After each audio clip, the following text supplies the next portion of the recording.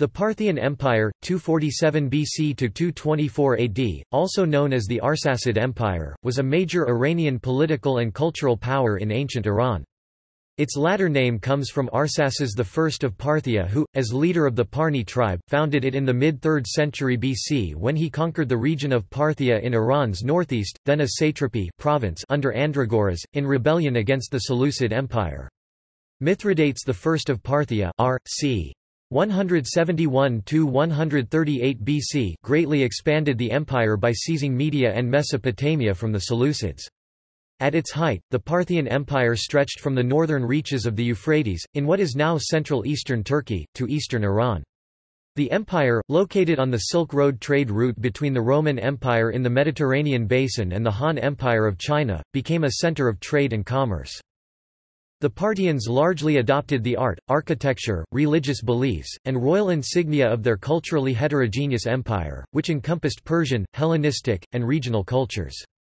For about the first half of its existence, the Arsacid court adopted elements of Greek culture, though it eventually saw a gradual revival of Iranian traditions. The Arsacid rulers were titled the King of Kings, as a claim to be the heirs to the Achaemenid Empire. Indeed, they accepted many local kings as vassals where the Achaemenids would have had centrally appointed, albeit largely autonomous, satraps. The court did appoint a small number of satraps, largely outside Iran, but these satrapies were smaller and less powerful than the Achaemenid potentates. With the expansion of Arsacid power, the seat of central government shifted from Nisa to Ctesiphon along the Tigris, south of modern Baghdad, Iraq, although several other sites also served as capitals. The earliest enemies of the Parthians were the Seleucids in the west and the Scythians in the east. However, as Parthia expanded westward, they came into conflict with the Kingdom of Armenia, and eventually the late Roman Republic. Rome and Parthia competed with each other to establish the kings of Armenia as their subordinate clients. The Parthians soundly defeated Marcus Licinius Crassus at the Battle of Carrhae in 53 BC, and in 40–39 BC, Parthian forces captured the whole of the Levant except Tyre from the Romans. However, Mark Antony led a counterattack against Parthia, although his successes were generally achieved in his absence, under the leadership of his lieutenant Ventidius. Also, various Roman emperors or their appointed generals invaded Mesopotamia in the course of the several Roman-Parthian wars which ensued during the next few centuries. The Romans captured the cities of Seleucia and Ctesiphon on multiple occasions during these conflicts, but were never able to hold on to them. Frequent civil wars between Parthian contenders to the throne proved more dangerous to the empire's stability than foreign invasion, and Parthian power evaporated when Ardashir I, ruler of Estachur in Fars, revolted against the Arsacids and killed their last ruler, Artabanus V, in 224 AD. Ardashir established the Sassanid Empire, which ruled Iran and much of the Near East until the Muslim conquests of the 7th century AD. Although the Arsacid dynasty lived on through the Arsacid dynasty of Armenia, the Arsacid dynasty of Iberia, and the Arsacid dynasty of Caucasian Albania, all eponymous branches of the Parthian Arsacids. Native Parthian sources, written in Parthian, Greek and other languages, are scarce when compared to Sassanid and even earlier Achaemenid sources. Aside from scattered cuneiform tablets, fragmentary ostraca, rock inscriptions, drachma coins, and the chance survival of some parchment documents, much of Parthian history is only known through external sources. These include mainly Greek and Roman histories, but also Chinese histories, prompted by the Han Chinese desire to form alliances against the Xiongnu. Parthian artwork is viewed by historians as a valid source for understanding aspects of society and culture that are otherwise absent in textual sources. History. Origins and establishment. Before Arsaces I of Parthia founded the Arsacid dynasty, he was chieftain of the Parni, an ancient Central Asian tribe of Iranian peoples and one of several nomadic tribes within the Confederation of the Dahai. The Parni most likely spoke an Eastern Iranian language, in contrast to the northwestern Iranian language spoken at the time in Parthia. The latter was a northeastern province, first under the Achaemenid, and then the Seleucid empires. After conquering the region, the Parni adopted Parthian as the official court language, speaking it alongside Middle Persian, Aramaic, Greek, Babylonian, Sogdian and other languages in the multilingual territories they would conquer. Why the Arsacid court retroactively chose 247 BC as the first year of the Arsacid era is uncertain. Adh Bivar concludes that this was the year the Seleucids lost control of Parthia to Andragoras, the appointed satrap who rebelled against them. Hence, Arsaces I backdated his regnal years to the moment when Seleucid control over Parthia ceased. However, Vesta Sarkach Curtis asserts that this was simply the year Arsaces was made chief of the Parni tribe. Homa Katusian and Jean-Ralph Garthwaite claim it was the year Arsaces conquered Parthia and expelled the Seleucid authorities, yet Curtis and Maria Brosius state that Andragoras was not overthrown by the Arsacids until 238 BC. It is unclear who immediately succeeded Arsaces I. Bivar and Katusian affirm that it was his brother Tiridates I of Parthia, who in turn was succeeded by his son Arsaces II of Parthia in 211 BC. Yet Curtis and Brosius state that Arsaces II was the immediate successor of Arsaces I, with Curtis claiming the succession took place in 211 BC, and Brosius in 217 BC. Bivar insists that 138 BC, the last regnal year of Mithridates I, is the first precisely established regnal date of Parthian history. Due to these and other discrepancies, Bivar outlines two distinct royal chronologies accepted by historians. Later on, some of the Parthian kings would claim Achaemenid descent. The claim has recently received support from numismatic and other written evidence suggesting that both Achaemenid and Parthian kings suffered from the hereditary disease neurofibromatosis. For a time, Arsaces consolidated his position in Parthia and Hyrcania by taking advantage of the invasion of Seleucid territory in the west by Ptolemy III Eurgetes r. 246–222 BC of Egypt. This conflict with Ptolemy, the Third Syrian War 246–241 BC, also allowed Diodotus I to rebel and form the Greco-Bactrian kingdom in Central Asia. The latter's successor, Diodotus II, formed an alliance with Arsaces against the Seleucids, but Arsaces was temporarily driven from Parthia by the forces of Seleucus II Callinicus r. 246–225 BC. After spending some time in exile among the nomadic Apasiaci tribe, Arsaces led a counterattack and recaptured Parthia. Seleucus II's successor, Antiochus III the Great r. 222–187 BC, was unable to immediately retaliate because his troops were engaged in putting down the rebellion of Molon in Media. Antiochus III launched a massive campaign to retake Parthia and Bactria in 210 or 209 BC. He was unsuccessful, but did negotiate a peace settlement with Arsaces II. The latter was granted the title of king Greek, Basileus in return for his submission to Antiochus III as his superior. The Seleucids were unable to further intervene in Parthian affairs following increasing encroachment by the Roman Republic and the Seleucid defeat at Magnesia in 190 BC. Phreapatius of Parthia r.c. 191–176 BC succeeded Arsaces II, and Phraates I of Parthia r.c. 176–171 BC eventually ascended the throne. Phraates I ruled Parthia without further Seleucid interference. Expansion and consolidation. Phraates I is recorded as expanding Parthia's control past the gates of Alexander and occupied Apamea Ragiana. The locations of these are unknown. Yet the greatest expansion of Parthian power and territory took place during the reign of his brother and successor Mithridates I of Parthia r.c. 171–138 BC, whom Katusian compares to Cyrus the Great d. 530 BC, founder of the Achaemenid Empire. Relations between Parthia and Greco-Bactria deteriorated after the death of Diodotus II, when Mithridates' forces captured two eparchies of the latter kingdom, then under Eucratides I r.c. 170–145 BC.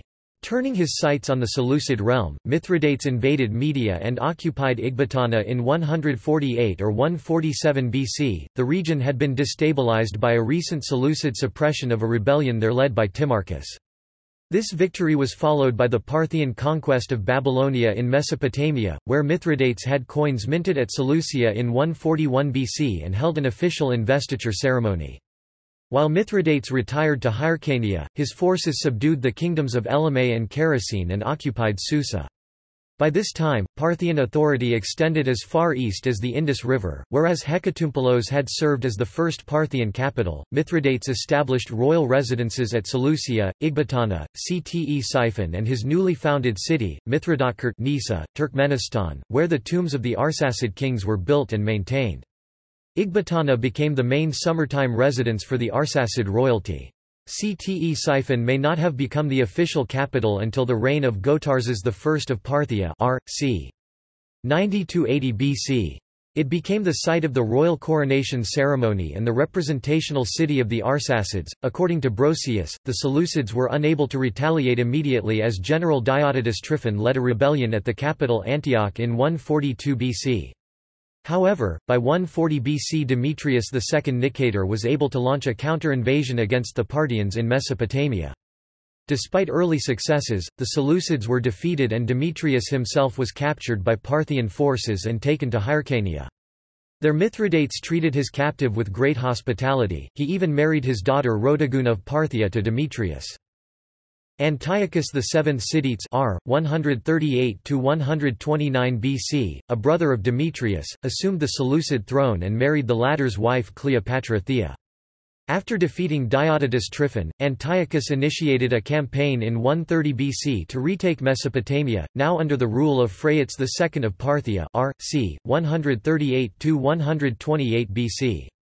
The Parthian general Indates was defeated along the Great Zab, followed by a local uprising where the Parthian governor of Babylonia was killed. Antiochus conquered Babylonia and occupied Susa, where he minted coins. After advancing his army into Media, the Parthians pushed for peace, which Antiochus refused to accept unless the Arsacids relinquished all lands to him except Parthia proper, paid heavy tribute, and released Demetrius from captivity. Arsaces released Demetrius and sent him to Syria, but refused the other demands. By spring 129 BC, the Medes were in open revolt against Antiochus, whose army had exhausted the resources of the countryside during winter. While attempting to put down the revolts, the main Parthian force swept into the region and killed Antiochus in battle. His body was sent back to Syria in a silver coffin, his son Seleucus was made a Parthian hostage and a daughter joined Phraates' harem. While the Parthians regained the territories lost in the west, another threat arose in the east. In 177–176 BC the nomadic confederation of the Xiongnu dislodged the nomadic Yuezhi from their homelands in what is now Gansu province in northwest China. The Yuezhi then migrated west into Bactria and displaced the Saka Scythian tribes. The Saka were forced to move further west, where they invaded the Parthian Empire's northeastern borders. Mithridates was thus forced to retire to Hyrcania after his conquest of Mesopotamia. Some of the Saka were enlisted in Phraates' forces against Antiochus. However, they arrived too late to engage in the conflict. When Phraates refused to pay their wages, the Saka revolted, which he tried to put down with the aid of former Seleucid soldiers, yet they too abandoned Phraates and joined sides with the Saka. Phraates II marched against this combined force, but he was killed in battle. The Roman historian Justin reports that his successor Artabanus I of Parthia r.c. 128–124 BC shared a similar fate fighting nomads in the east. He claims Artabanus was killed by the Tokhari identified as the Yuezhi, although Bivar believes Justin conflated them with the Saka. Mithridates II of Parthia r.c. 124–90 BC later recovered the lands lost to the Saka in Sistan. Following the Seleucid withdrawal from Mesopotamia, the Parthian governor of Babylonia, Himaris, was ordered by the Arsacid court to conquer Kerosene, then ruled by Hyspaosines from Charax-Spasinu. When this failed, Hyspaosines invaded Babylonia in 127 BC and occupied Seleucia. Yet by 122 BC, Mithridates II forced Hyspaosines out of Babylonia and made the kings of Kerosene vassals under Parthian suzerainty. After Mithridates extended Parthian control further west, occupying Dura Europus in 113 BC, he became embroiled in a conflict with the Kingdom of Armenia. His forces defeated and deposed Artavasdes I of Armenia in 97 BC, taking his son Tigranes hostage, who would later become Tigranes II, the Great, of Armenia r.c. 95–55 BC. The Indo-Parthian kingdom, located in modern-day Afghanistan and Pakistan, made an alliance with the Parthian Empire in the 1st century BC. Bivar claims that these two states considered each other political equals. After the Greek philosopher Apollonius of Tyana visited the court of Vardanes I of Parthia r.c. 40–47 AD, in 42 AD, Vardanes provided him with the protection of a caravan as he travelled to Indo-Parthia. When Apollonius reached Indo-Parthia's capital Taxila, his caravan leader read Vardanes's official letter, perhaps written in Parthian, to an Indian official who treated Apollonius with great hospitality. Following the diplomatic venture of Zhang Qian into Central Asia during the reign of Emperor Wu of Han r. 141–87 BC, the Han Empire of China sent a delegation to Mithridates II's court in 121 BC. The Han embassy opened official trade relations with Parthia via the Silk Road yet did not achieve a desired military alliance against the Confederation of the Xiongnu. The Parthian Empire was enriched by taxing the Eurasian caravan trade in silk, the most highly priced luxury good imported by the Romans. Pearls were also a highly valued import from China, while the Chinese purchased Parthian spices, perfumes, and fruits. Exotic animals were also given as gifts from the Arsacid to Han courts. In 87 AD, Pacorus II of Parthia sent lions and Persian gazelles to Emperor Zhang of Han r. 75–88 AD. Besides silk, Parthian goods purchased by Roman merchants included iron from India, spices, and fine leather. Caravans traveling through the Parthian Empire brought West Asian and sometimes Roman luxury glasswares to China. The merchants of Sogdia, speaking an Eastern Iranian language, served as the primary middlemen of this vital silk trade between Parthia and Han China. Rome and Armenia. The Yuzi-Kushan Empire in northern India largely guaranteed the security of Parthia's eastern border. Thus, from the mid-1st century BC onwards, the Arsacid court focused on securing the western border, primarily against Rome. A year following Mithridates II's subjugation of Armenia, Lucius Cornelius Sulla, the Roman proconsul of Cilicia, convened with the Parthian diplomat Oribazes at the Euphrates River. The two agreed that the river would serve as the border between Parthia and Rome, although several historians have argued that Sulla only had authority to communicate these terms back to Rome.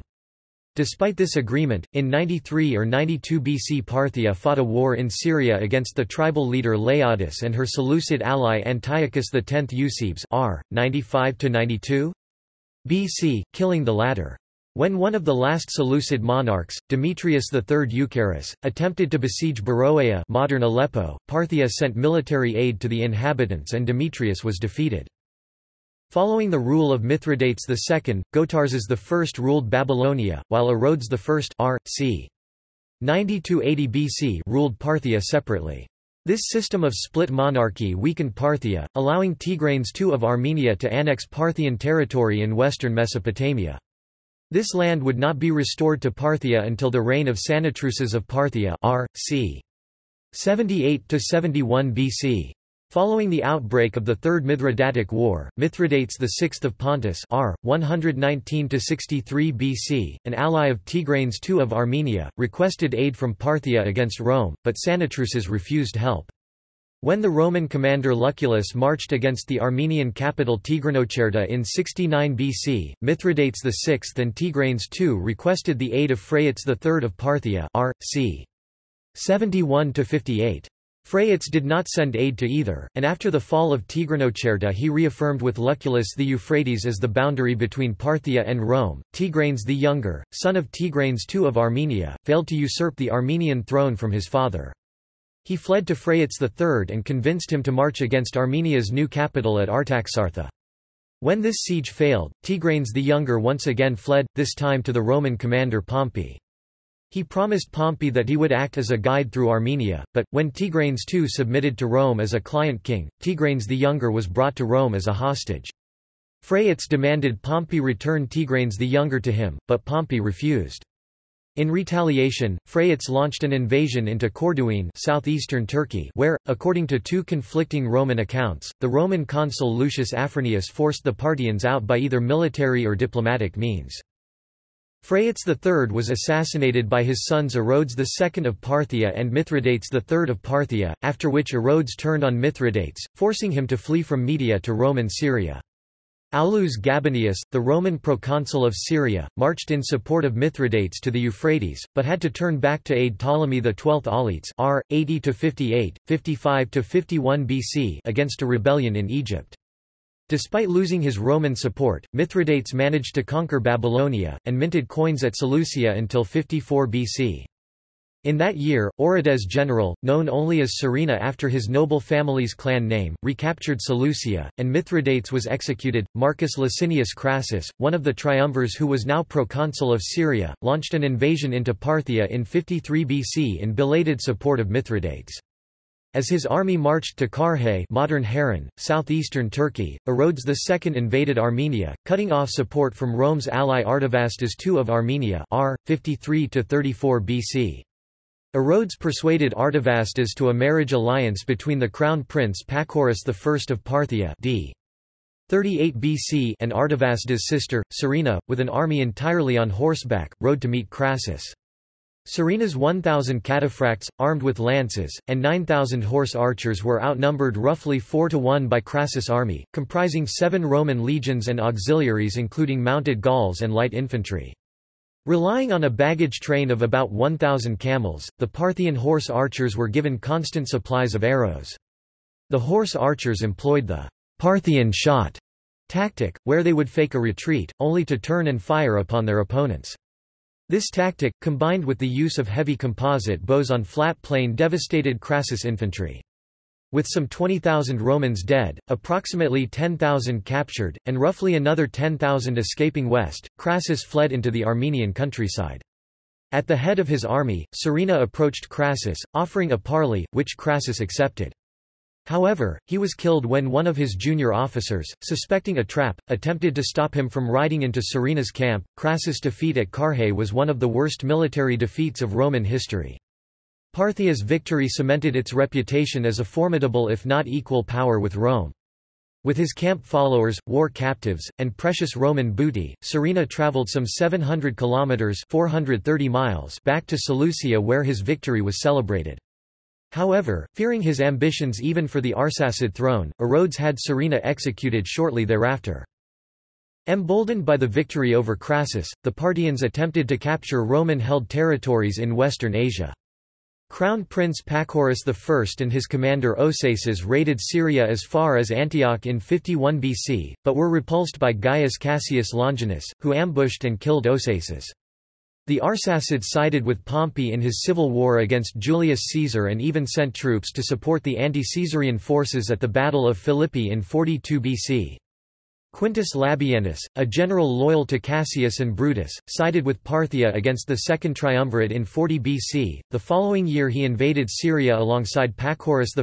The triumvir Mark Antony was unable to lead the Roman defence against Parthia due to his departure to Italy, where he amassed his forces to confront his rival Octavian and eventually conducted negotiations with him at Brundisium. After Syria was occupied by Pacorus' army, Labienus split from the main Parthian force to invade Anatolia while Pacorus and his commander Barzapharnes invaded the Roman Levant. They subdued all settlements along the Mediterranean coast as far south as Ptolemais, modern Acre, Israel, with the lone exception of Tyre. In Judea, the pro-Roman Jewish forces of high priest Hyrcanus II, Phasael, and Herod were defeated by the Parthians and their Jewish ally Antigonus II Mattathias r. 40–37 BC. The latter was made king of Judea while Herod fled to his fort at Masada. Despite these successes, the Parthians were soon driven out of the Levant by a Roman counteroffensive. Publius Ventidius Bassus, an officer under Mark Antony, defeated and then executed Labienus at the Battle of the Cilician Gates in modern Mersin province, Turkey in 39 BC. Shortly afterward, a Parthian force in Syria led by General Pharnapates was defeated by Ventidius at the Battle of Amanus Pass. As a result, Pacorus I temporarily withdrew from Syria. When he returned in the spring of 38 BC, he faced Ventidius at the Battle of Mount Gindaris, northeast of Antioch. Pacorus was killed during the battle, and his forces retreated across the Euphrates. His death spurred a succession crisis in which Herodes II chose Phraates IV of Parthia r.c. 38–2 BC as his new heir. Upon assuming the throne, Phraates IV eliminated rival claimants by killing and exiling his own brothers. One of them, Monises, fled to Antony and convinced him to invade Parthia. Antony defeated Parthia's Judean ally Antigonus in 37 BC, installing Herod as a client king in his place. The following year, when Antony marched to Erzurum, Artavasdes II of Armenia once again switched alliances by sending Antony additional troops. Antony invaded Media Atropatene, modern Iranian Azerbaijan, then ruled by Parthia's ally Artavasdes I of Media Atropatene, with the intention of seizing the capital Prahaspa, the location of which is now unknown. However, Phraates IV ambushed Antony's rear detachment, destroying a giant battering ram meant for the siege of Prahaspa. After this, Artavasdes abandoned Antony's forces. The Parthians pursued and harassed Antony's army as they fled to Armenia. Eventually, the greatly weakened force reached Syria. After this, Antony lured Artavasdes II into a trap with the promise of a marriage alliance.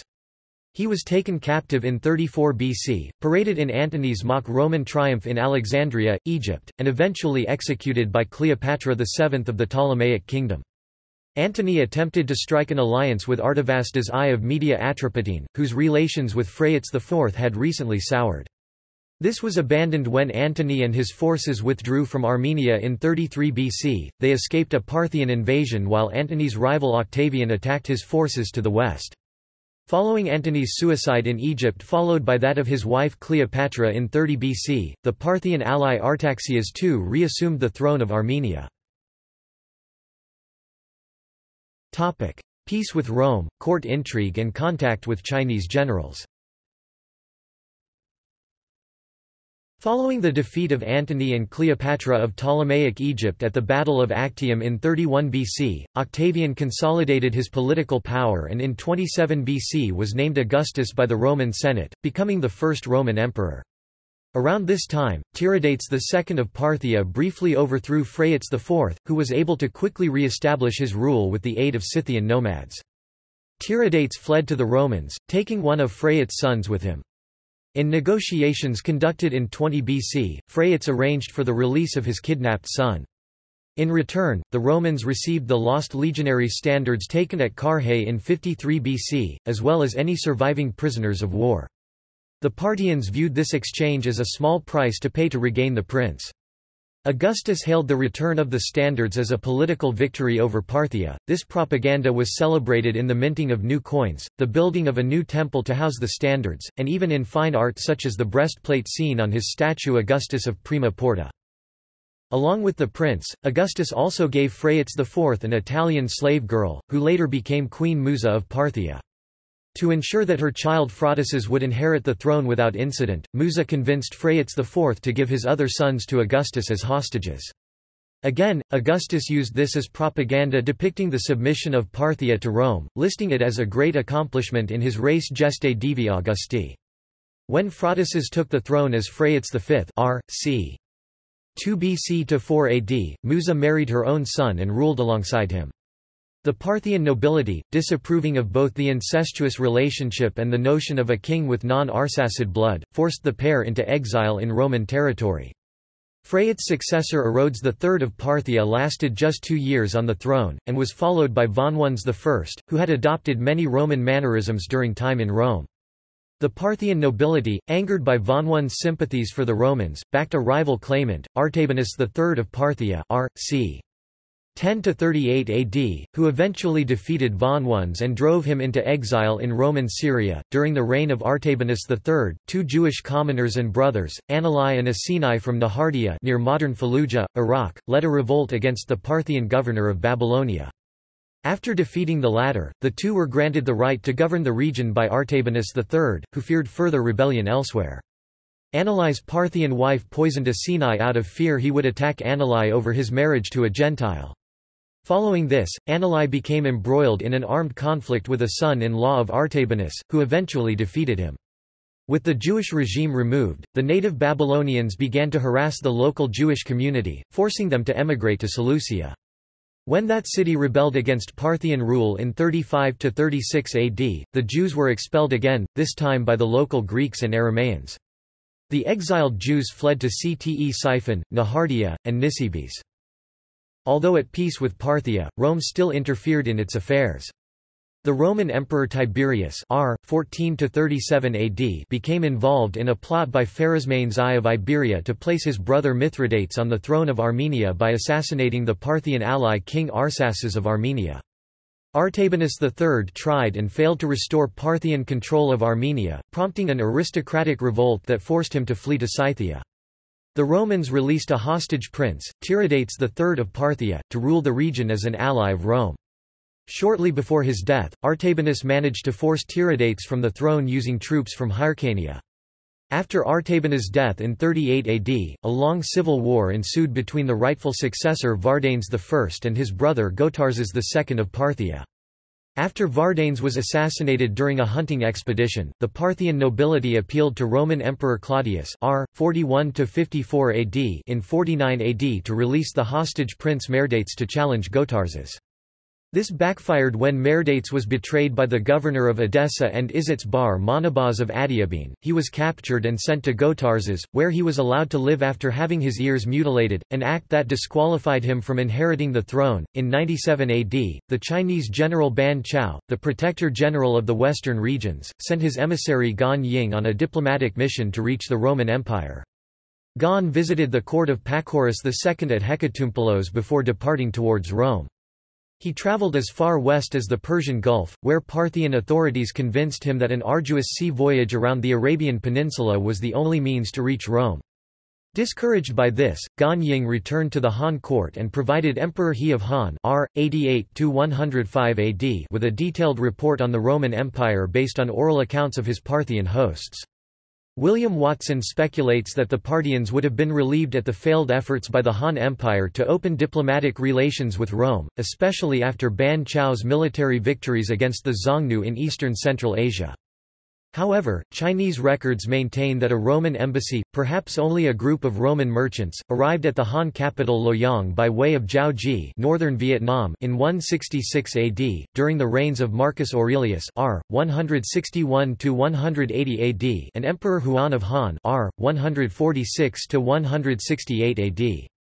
Although it could be coincidental, Antonine Roman golden medallions dated to the reigns of Marcus Aurelius and his predecessor Antoninus Pius have been discovered at Oceo, Vietnam among other Roman artifacts in the Mekong Delta, a site that is one of the suggested locations for the port city of Katagara, along the Magnus Sinus i.e. Gulf of Thailand and South China Sea in Ptolemy geography. Continuation of Roman hostilities and Parthian decline. After the Iberian king Pharasmanes I had his son Rhodamistus R. 51–55 AD invade Armenia to depose the Roman client king Mithridates, Vologeses I of Parthia R. c. 51–77 AD planned to invade and place his brother, the later Tiridates I of Armenia, on the throne.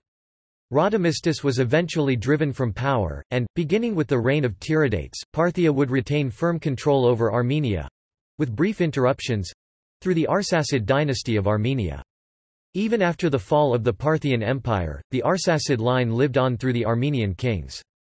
However, not only did the Arsacid line continue through the Armenians, it as well continued through the Georgian kings with the Arsacid dynasty of Iberia, and for many centuries afterwards in Caucasian Albania through the Arsacid dynasty of Caucasian Albania. When Vardanes II of Parthia rebelled against his father Vologeses I in 55 AD, Vologeses withdrew his forces from Armenia. Rome quickly attempted to fill the political vacuum left behind. In the Roman-Parthian War of 58–63 AD, the commander Gnaeus Domitius Corbulo achieved some military successes against the Parthians while installing Tigranes V of Armenia as a Roman client. However, Corbulo's successor Lucius Caesnius Paetus was soundly defeated by Parthian forces and fled Armenia. Following a peace treaty, Tiridates I travelled to Naples and Rome in 63 AD. At both sites the Roman Emperor Nero R. 54–68 AD ceremoniously crowned him king of Armenia by placing the royal diadem on his head. A long period of peace between Parthia and Rome ensued, with only the invasion of Alans into Parthia's eastern territories around 72 AD mentioned by Roman historians. Whereas Augustus and Nero had chosen a cautious military policy when confronting Parthia, later Roman emperors invaded and attempted to conquer the eastern Fertile Crescent, the heart of the Parthian Empire along the Tigris and Euphrates. The heightened aggression can be explained in part by Rome's military reforms. To match Parthia's strength in missile troops and mounted warriors, the Romans at first used foreign allies, especially Nabateans, but later established a permanent auxilia force to complement their heavy legionary infantry. The Romans eventually maintained regiments of horse archers Sagittarii and even male armoured cataphracts in their eastern provinces. Yet the Romans had no discernible grand strategy in dealing with Parthia and gained very little territory from these invasions. The primary motivations for war were the advancement of the personal glory and political position of the emperor, as well as defending Roman honor against perceived slights such as Parthian interference in the affairs of Rome's client states. Hostilities between Rome and Parthia were renewed when Osroes I of Parthia c. 109–128 AD deposed the Armenian king Sanatruk and replaced him with Axidares, son of Pacorus II, without consulting Rome. The Roman Emperor Trajan r. 98–117 AD had the next Parthian nominee for the throne, Parthomasiris, killed in 114 AD, instead making Armenia a Roman province. His forces, led by Lucius Quietus, also captured Nisibis. Its occupation was essential to securing all the major routes across the northern Mesopotamian plain. The following year, Trajan invaded Mesopotamia and met little resistance from only Maharisps of Adiabene, since Osroes was engaged in a civil war to the east with Vologases III of Parthia. Trajan spent the winter of 115–116 at Antioch, but resumed his campaign in the spring. Marching down the Euphrates, he captured Dura Europus, the capital Ctesiphon and Seleucia, and even subjugated Kerosene, where he watched ships depart to India from the Persian Gulf. In the last months of 116 AD, Trajan captured the Persian city of Susa. When Sanitruses II of Parthia gathered forces in eastern Parthia to challenge the Romans, his cousin Parthomaspates of Parthia betrayed and killed him. Trajan crowned him the new king of Parthia. Never again would the Roman Empire advance so far to the east. On Trajan's return north, the Babylonian settlements revolted against the Roman garrisons. Trajan was forced to retreat from Mesopotamia in 117 AD, overseeing a failed siege of Hatra during his withdrawal. His retreat was—in his intentions—temporary, because he wanted to renew the attack on Parthia in 118 AD and make the subjection of the Parthians a reality. But Trajan died suddenly in August 117 AD. During his campaign, Trajan was granted the title Parthicus by the Senate and coins were minted proclaiming the conquest of Parthia. However, only the 4th century AD historians Eutropius and Festus allege that he attempted to establish a Roman province in Lower Mesopotamia. Trajan's successor Hadrian r. 117–138 AD reaffirmed the Roman-Parthian border at the Euphrates, choosing not to invade Mesopotamia due to Rome's now limited military resources. Parthomaspates fled after the Parthians revolted against him, yet the Romans made him king of Osroene. Osroes I died during his conflict with Vologases III, the latter succeeded by Vologases IV of Parthia c. 147–191 AD, who ushered in a period of peace and stability. However, the Roman-Parthian War of 161–166 AD began when Vologases invaded Armenia and Syria, retaking Edessa. Roman Emperor Marcus Aurelius r. 161–180 AD had co-ruler Lucius Verus r. 161–169 AD guard Syria while Marcus Statius Priscus invaded Armenia in 163 AD, followed by the invasion of Mesopotamia by Avidius Cassius in 164 AD. The Romans captured and burnt Seleucia and Ctesiphon to the ground, yet they were forced to retreat once the Roman soldiers contracted a deadly disease, possibly smallpox, that soon ravaged the Roman world. Although they withdrew, from this point forward the city of Dura Europus remained in Roman hands. When Roman Emperor Septimius Severus r. 193–211 AD invaded Mesopotamia in 197 AD during the reign of Vologases V of Parthia r. c. 191–208 AD, the Romans once again marched down the Euphrates and captured Seleucia and Ctesiphon. After assuming the title Parthicus Maximus, he retreated in late 198 AD, failing as Trajan once did to capture Hatra during a siege. Around 212 AD, soon after Vologases VI of Parthia r.c. 208–222 AD took the throne, his brother Artabanus V of Parthia d. 224 AD rebelled against him and gained control over a greater part of the empire. Meanwhile, the Roman Emperor Caracalla r. 211–217 AD deposed the kings of Osrhoene and Armenia to make them Roman provinces once more. He marched into Mesopotamia under the pretext of marrying one of Artabanus' daughters, but—because the marriage was not allowed—made war on Parthia and conquered Arbel east of the Tigris River. Caracalla was assassinated the next year on the road to Carrhae by his soldiers. After this debacle, the Parthians made a settlement with Macrinus r. 217–218 where the Romans paid Parthia over 200 million denarii with additional gifts. The Parthian Empire, weakened by internal strife and wars with Rome, was soon to be followed by the Sassanid Empire. Indeed, shortly afterward, Ardashir I, the local Iranian ruler of Persis, modern Fars province, Iran, from Estakhr began subjugating the surrounding territories in defiance of Arsacid rule. He confronted Artabanus V at the Battle of Hormozgan on 28 April 224 AD, perhaps at a site near Isfahan, defeating him and establishing the Sassanid Empire. There is evidence, however, that suggests Vologases VI continued to mint coins at Seleucia as late as 228 AD. The Sasanians would not only assume Parthia's legacy as Rome's Persian nemesis, but they would also attempt to restore the boundaries of the Achaemenid Empire by briefly conquering the Levant, Anatolia, and Egypt from the Eastern Roman Empire during the reign of Khosrau II r. 590–628 AD. However, they would lose these territories to Heraclius, the last Roman emperor before the Arab conquests. Nevertheless, for a period of more than 400 years, they succeeded the Parthian realm as Rome's principal rival. Native and external sources.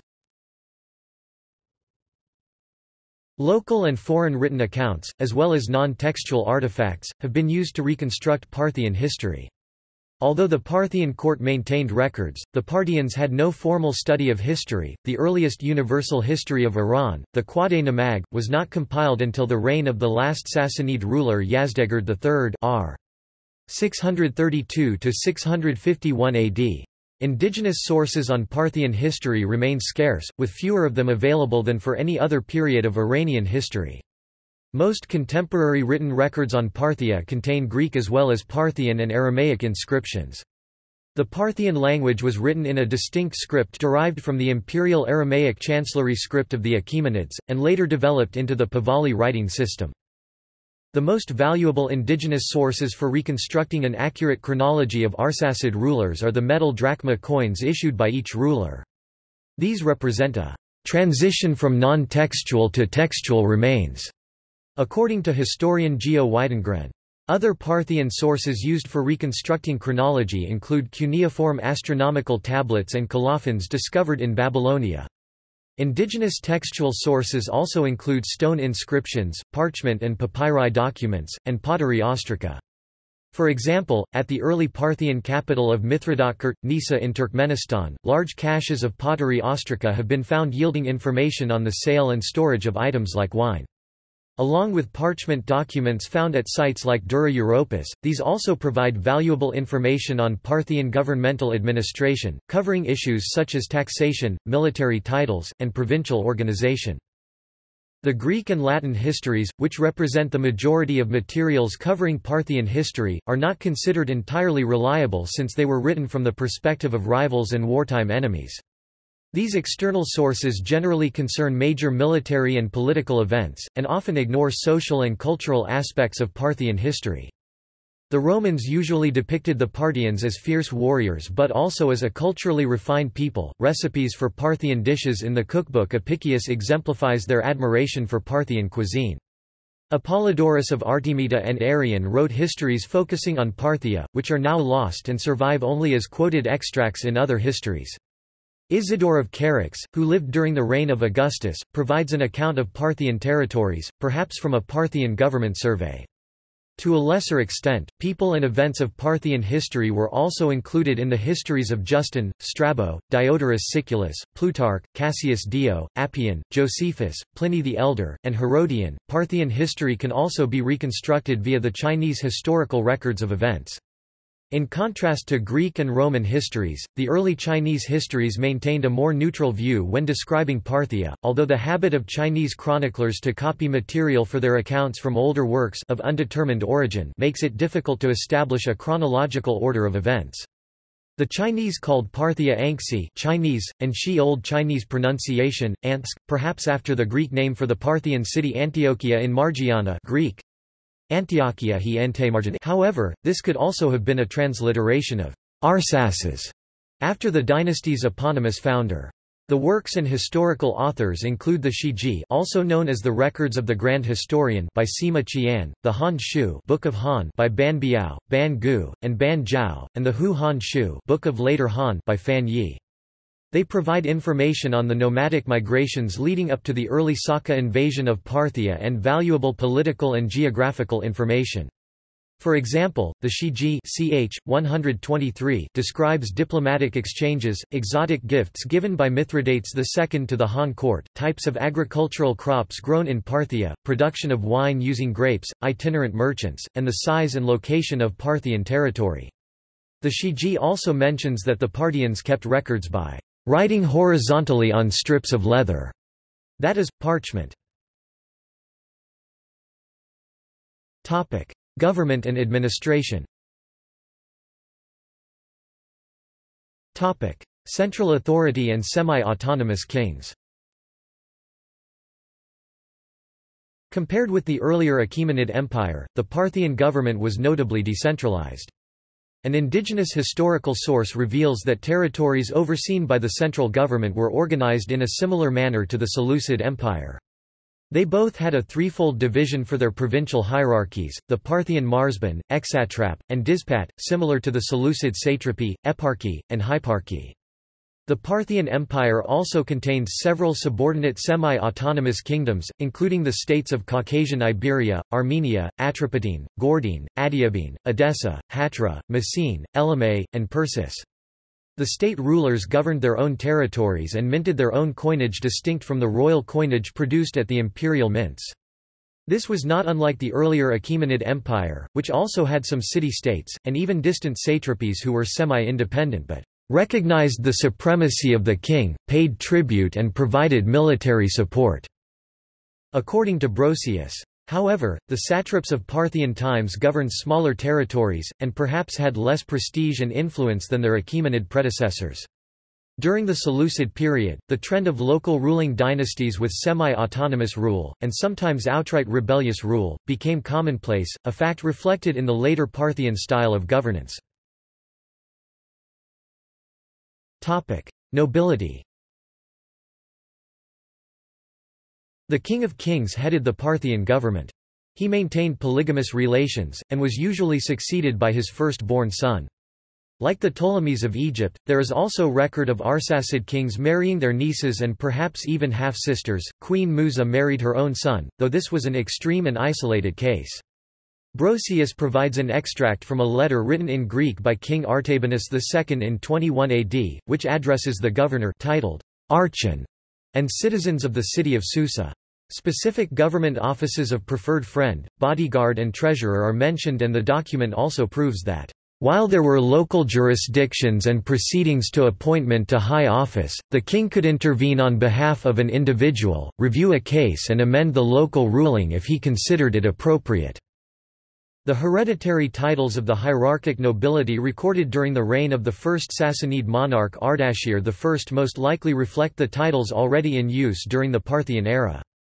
There were three distinct tiers of nobility, the highest being the regional kings directly below the King of Kings, the second being those related to the King of Kings only through marriage, and the lowest order being heads of local clans and small territories. By the 1st century AD, the Parthian nobility had assumed great power and influence in the succession and deposition of Arsacid kings. Some of the nobility functioned as court advisors to the king, as well as holy priests. Strabo, in his Geographica, preserved a claim by the Greek philosopher and historian Posidonius that the Council of Parthia consisted of noble kinsmen and magi, two groups from which the kings were appointed. Of the great noble Parthian families listed at the beginning of the Sasanian period, only two are explicitly mentioned in earlier Parthian documents, the House of Suren and the House of Charon. The historian Plutarch noted that members of the Suren family, the first among the nobility, were given the privilege of crowning each new Arsacid king of kings during their coronations. Later on, some of the Parthian kings would claim Achaemenid descent. This has recently been corroborated via the possibility of an inherited disease, neurofibromatosis, demonstrated by the physical descriptions of rulers and from evidence of familial disease on ancient coinage. Military. The Parthian Empire had no standing army, yet were able to quickly recruit troops in the event of local crises. There was a permanent armed guard attached to the person of the king, comprising nobles, serfs and mercenaries, but this royal retinue was small. Garrisons were also permanently maintained at border forts. Parthian inscriptions reveal some of the military titles granted to the commanders of these locations. Military forces could also be used in diplomatic gestures. For example, when Chinese envoys visited Parthia in the late 2nd century BC, the Shiji maintains that 20,000 horsemen were sent to the eastern borders to serve as escorts for the embassy, although this figure is perhaps an exaggeration. The main striking force of the Parthian army was its cataphracts, heavy cavalry with man and horse decked in mailed armor. The cataphracts were equipped with a lance for charging into enemy lines, but were not equipped with bows and arrows, which were restricted to horse archers. Due to the cost of their equipment and armor, cataphracts were recruited from among the aristocratic class who, in return for their services, demanded a measure of autonomy at the local level from the Arsacid kings. The light cavalry was recruited from among the commoner class and acted as horse archers. They wore a simple tunic and trousers into battle. They used composite bows and were able to shoot at enemies while riding and facing away from them. This technique, known as the Parthian shot, was a highly effective tactic. The heavy and light cavalry of Parthia proved to be a decisive factor in the Battle of Carrhae, where a Parthian force defeated a much larger Roman army under Crassus. Light infantry units, composed of levied commoners and mercenaries, were used to disperse enemy troops after cavalry charges. The size of the Parthian army is unknown, as is the size of the empire's overall population.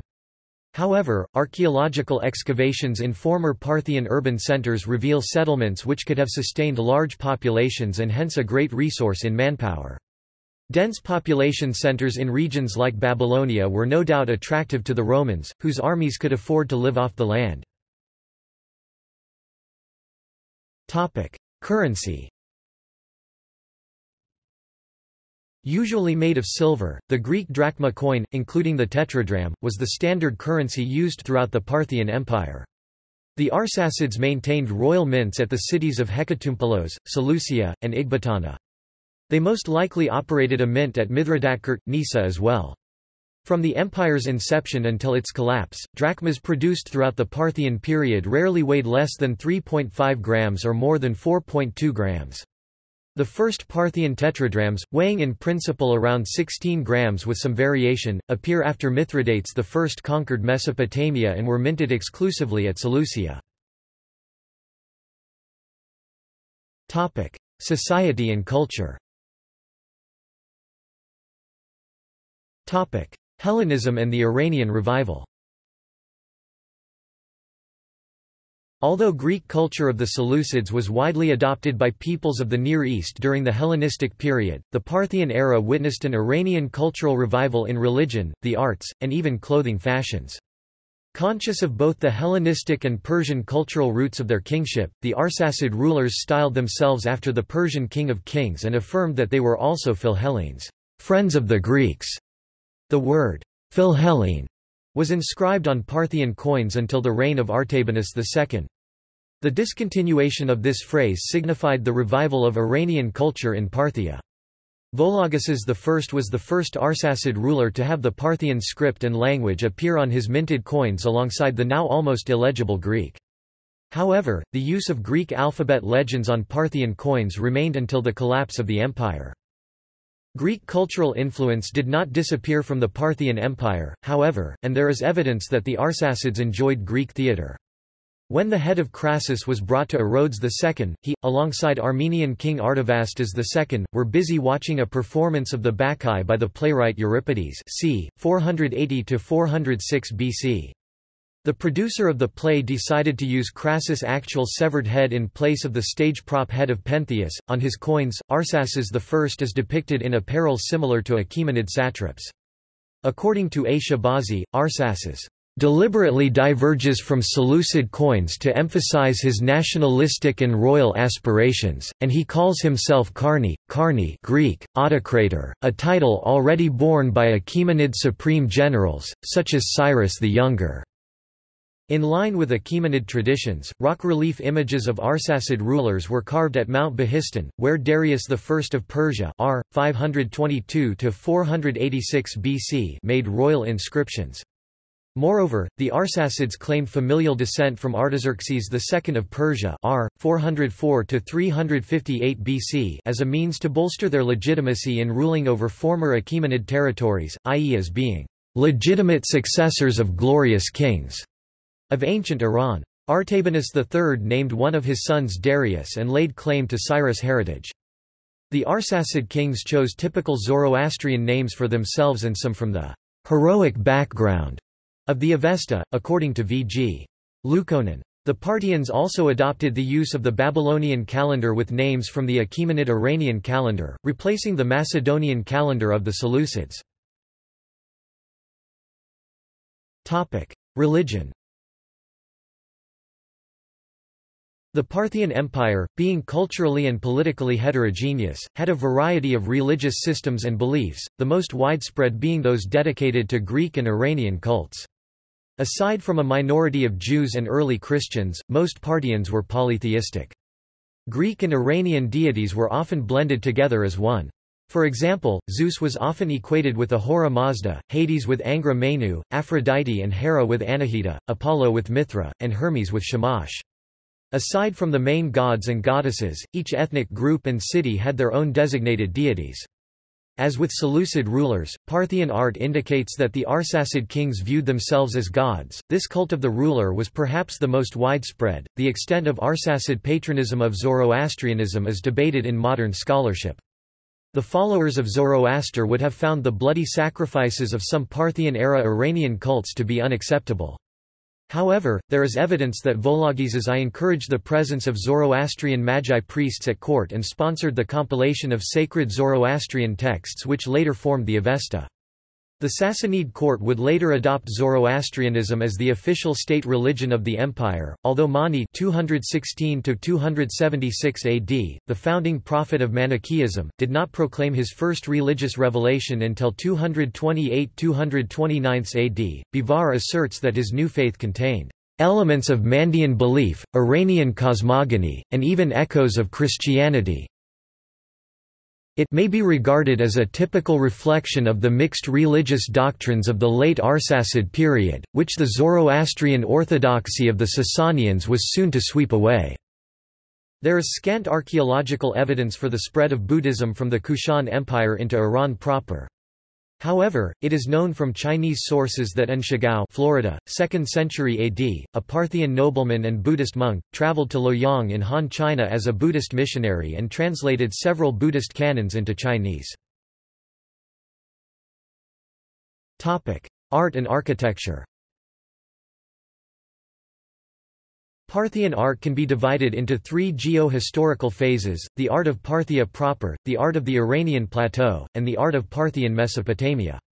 The first genuine Parthian art, found at Mithridatkert, Nisa, combined elements of Greek and Iranian art in line with Achaemenid and Seleucid traditions. In the second phase, Parthian art found inspiration in Achaemenid art, as exemplified by the investiture relief of Mithridates II at Mount Behistun. The third phase occurred gradually after the Parthian conquest of Mesopotamia. Common motifs of the Parthian period include scenes of royal hunting expeditions and the investiture of Arsacid kings. Use of these motifs extended to include portrayals of local rulers. Common art mediums were rock reliefs, frescoes, and even graffiti. Geometric and stylized plant patterns were also used on stucco and plaster walls. The common motif of the Sassanid period showing two horsemen engaged in combat with lances first appeared in the Parthian reliefs at Mount Behistun. In portraiture, the Parthians favored and emphasized frontality, meaning the person depicted by painting, sculpture, or raised relief on coins faced the viewer directly instead of showing his or her profile. Although frontality in portraiture was already an old artistic technique by the Parthian period, Daniel Schlumberger explains the innovation of Parthian frontality. Parthian frontality, as we are now accustomed to call it, deeply differs both from ancient Near Eastern and from Greek frontality, though it is, no doubt, an offspring of the latter. For both in Oriental art and in Greek art, frontality was an exceptional treatment. In Oriental art, it was a treatment strictly reserved for a small number of traditional characters of cult and myth. In Greek art, it was an option resorted to only for definite reasons, when demanded by the subject, and, on the whole, seldom made use of. With Parthian art, on the contrary, frontality becomes the normal treatment of the figure. For the Parthians, frontality is really nothing but the habit of showing, in relief and in painting, all figures full face, even at the expense, as it seems to us moderns, of clearness and intelligibility. So systematic is this use that it amounts to a complete banishment de facto of the side view and of all intermediate attitudes. This singular state of things seems to have become established in the course of the 1st century AD. Parthian art, with its distinct use of frontality in portraiture, was lost and abandoned with the profound cultural and political changes brought by the Sassanid Empire. However, even after the Roman occupation of Dura Europos in 165 AD, the use of Parthian frontality in portraiture continued to flourish there. This is exemplified by the early 3rd century AD wall murals of the Dura Europos synagogue, a temple in the same city dedicated to Palmyrene gods, and the local Mithraeum. Parthian architecture adopted elements of Achaemenid and Greek architecture, but remained distinct from the two. The style is first attested at Mithridakert, Nisa. The round hall of Nisa is similar to Hellenistic palaces, but different in that it forms a circle and vault inside a square space. However, the artwork of Nisa, including marble statues and the carved scenes on ivory Rhyton vessels, is unquestionably influenced by Greek art. A signature feature of Parthian architecture was the iwan, an audience hall supported by arches or barrel vaults and open on one side. Use of the barrel vault replaced the Hellenic use of columns to support roofs. Although the iwan was known during the Achaemenid period and earlier in smaller and subterranean structures, it was the Parthians who first built them on a monumental scale. The earliest Parthian iwans are found at Seleucia, built in the early 1st century AD. Monumental iwans are also commonly found in the ancient temples of Hatra and perhaps modeled on the Parthian style. The largest Parthian iwans at that site have a span of 15 meters (50 feet). Topic: Clothing and apparel. The typical Parthian riding outfit is exemplified by the famous bronze statue of a Parthian nobleman found at Shami, Elymais. Standing 1.9 meters (6 feet), the figure wears a V-shaped jacket, a V-shaped tunic fastened in place with a belt, loose fitting and many folded trousers held by garters, and a diadem or band over his coiffed, bobbed hair. His outfit is commonly seen in relief images of Parthian coins by the mid-1st century BC. Examples of clothing in Parthian-inspired sculptures have been found in excavations at Hatra, in northwestern Iraq. Statues erected there feature the typical Parthian shirt combined with trousers and made with fine, ornamented materials. The aristocratic elite of Hatra adopted the bobbed hairstyles, headdresses, and belted tunics worn by the nobility belonging to the central Arsacid court. The trouser suit was even worn by the Arsacid kings, as shown on the reverse images of coins. The Parthian trouser suit was also adopted in Palmyra, Syria, along with the use of Parthian frontality in art. Parthian sculptures depict wealthy women wearing long-sleeved robes over a dress, with necklaces, earrings, bracelets, and headdresses bedecked in jewelry. Their many folded dresses were fastened by a brooch at one shoulder. Their headdresses also featured a veil which was draped backwards, as seen in Parthian coinage. The headdresses worn by the Parthian kings changed over time. The earliest Arsacid coins show rulers wearing the soft cap with cheek flaps, known as the bashlik Greek, kirbasia.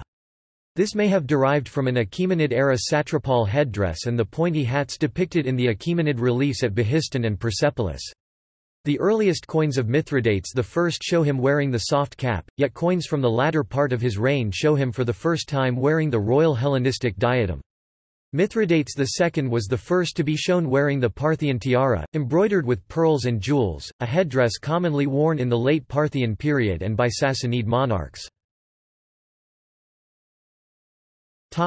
Language. As culturally and religiously tolerant as the Parthians were, they adopted Greek as their official language, while Aramaic remained the lingua franca in the empire.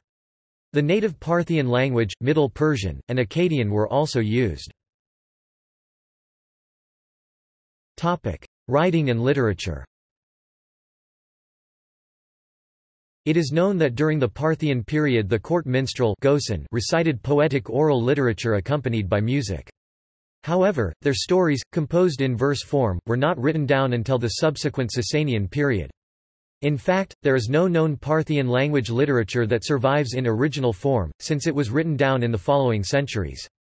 It is believed that such stories as the romantic tale Vis and Ramin and epic cycle of the Chaonian dynasty were part of the corpus of oral literature from Parthian times, although compiled much later. Although literature of the Parthian language was not committed to written form, there is evidence that the Arsacids acknowledged and respected written Greek literature. Chronological table of Parthian kings. See also: Assyria, Roman province; Baghdad Battery; Battle of Nisibis 217; Arsacid dynasty of Iberia; Arsacid dynasty of Caucasian Albania; Romans in Persia; History of Iran; Inscription of Parthian imperial power. Notes. References. Further reading. External links. Various articles from Iran Chamber Society, Parthian Empire, The Art of Parthians, Parthian Army. Parthia.com, a website featuring the history, geography, coins, arts and culture of ancient Parthia, including a bibliographic list of scholarly sources.